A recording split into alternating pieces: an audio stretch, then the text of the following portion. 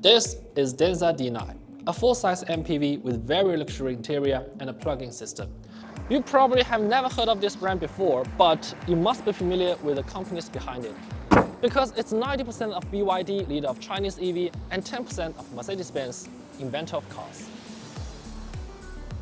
Interestingly, these two well-established brands have never actually built a proper MPV. All they made was stuff like this. But they did produce this, one of the best-selling MPVs in the Chinese market. And today, I'm not going to tell you the inside out of it. Instead, I'm going to show you why this kind of luxury MPV might become increasingly prominent. I'm Harris, you're watching Matt EV.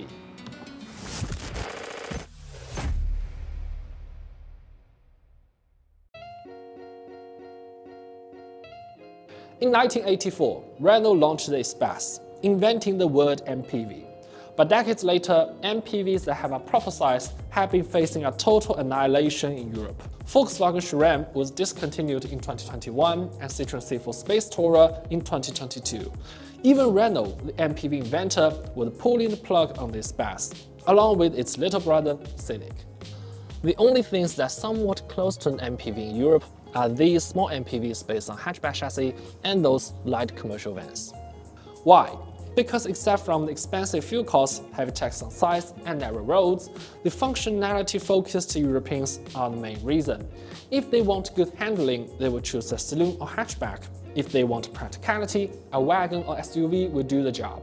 And if they want to maximize space, a van, which also originated in Europe, will be the perfect choice. So you can see that the word multi-purpose does not match the focused personality of Europeans. In comparison, the Americans are different. They do not need an extremely low fuel efficiency.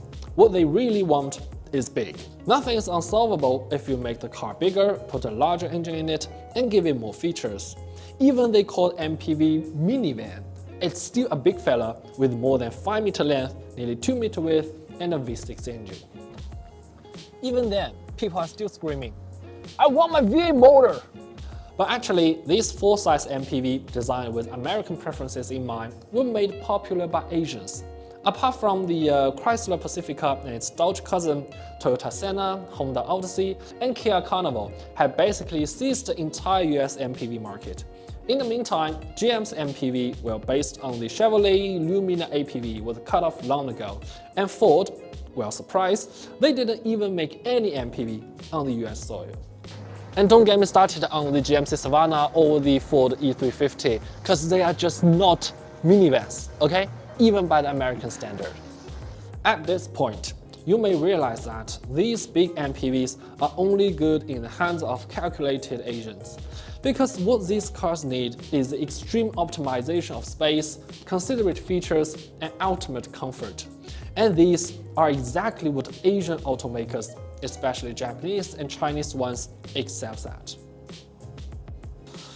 But a good MPV should have more to offer.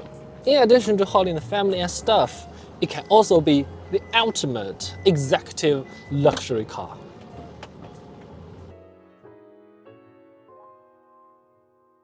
Despite the different attitude towards MPV between Europe and America, the rich and celebrities share the same thought. They just don't give a damn. The thing is, MPVs, which are clearly for family or commercial usage, have never really caught their attention. The rich folks, who are pretty meticulous about their choices, seems to only go for those fancy limos like the Mercedes S-Class or the Rolls-Royce Phantom, or those big SUVs like the Range Rover or the Bentley Bentayga, to meet their everyday travel need. Or do them, because you see, in the entire Asian Pacific area, the Toyota Alphard and other luxury MPVs are already a must-have for the rich. Let's look at China, where this trend is even more notable. Whether it's a rich guy cruising around in a Porsche 911 or Mercedes G-Wagon, there's a pretty good chance they will spot an Alphard or something similar in their garage. These vehicles seem to be their go-to when they want a comfortable trip. Actually, this whole thing in China is shaped by some unique backgrounds, but we have to give credits to MPVs, because when it comes to a smooth and comfy rides, they are just #1 choice. No matter if it's a big saloon or SUV, with your family in the back of these rides is essentially two comfortable sofas. But in MPV, you will got ample vertical space and a proper square inside. It offers not only two cozy sofas, but also a small living room. Just think about it, when you're sitting for a while and you're itching to stretch your legs, only an MPV guarantees you won't accidentally kick something. And compared to those large passenger vans that also offer such space, the MPV certainly has a quieter cabin, a comfier ride, and a more refined interior. Let's not forget, besides those limos that have symbolic meanings, most full-size saloons are heading towards a gloomy path. Rolls-Royce Phantom and Bentley Mulsanne were already dropped. Mercedes S-Class and BMW 7 Series are shifting their focus more towards driver's experience. So the only type of car left that is dedicated to give us the best rear seat experience might be the MPV. And now being electrified, MPVs are infused with renewed vitality.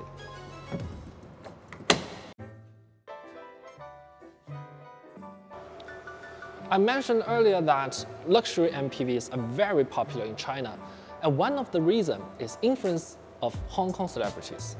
Just like Hollywood stars, actors in Hong Kong also need a mobile home. But in Hong Kong, where every square inch of the land is worth its weight in gold, those RVs, campers, or huge trailers are really not suitable for the crowded cities. So the high-end MPV that has a small size but a big room became their best choice on set.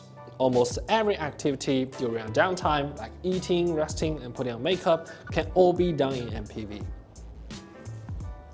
And electrification will make an MPV more capable of dealing with all these scenarios because they share one thing in common: idling. For ICE cars, idling is not a good activity. Even if you can endure the noise, tail gas, and fuel cost, the engine will suffer. So apart from giving this car a better acceleration, longer range, higher fuel efficiency, and stronger body rigidity, the plug-in system is making it suitable for everything stationary, such as waiting, having a meeting, or whatever they like to do. Drawbacks?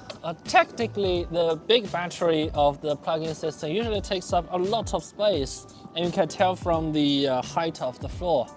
But judging from what I just did, it seems pretty fine.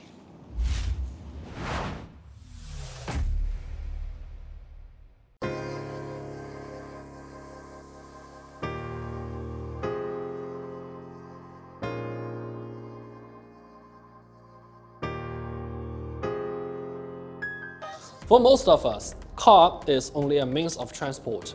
But thanks to a unique interior layout, ultimate comfort, and abundant features, with a little help from the electric motor, MPV has become more than that. It's very capable of being a living room, a meeting room, or even a bedroom, which may open up some new possibilities for this otherwise mundane people-hauling vehicle. This year, Denza D9 was at the Bangkok Auto Show and will also be at Munich Auto Show. We don't know yet where exactly will it be on sale outside China, but if it does, would you choose this as the ultimate traveling vehicle? If you are rich.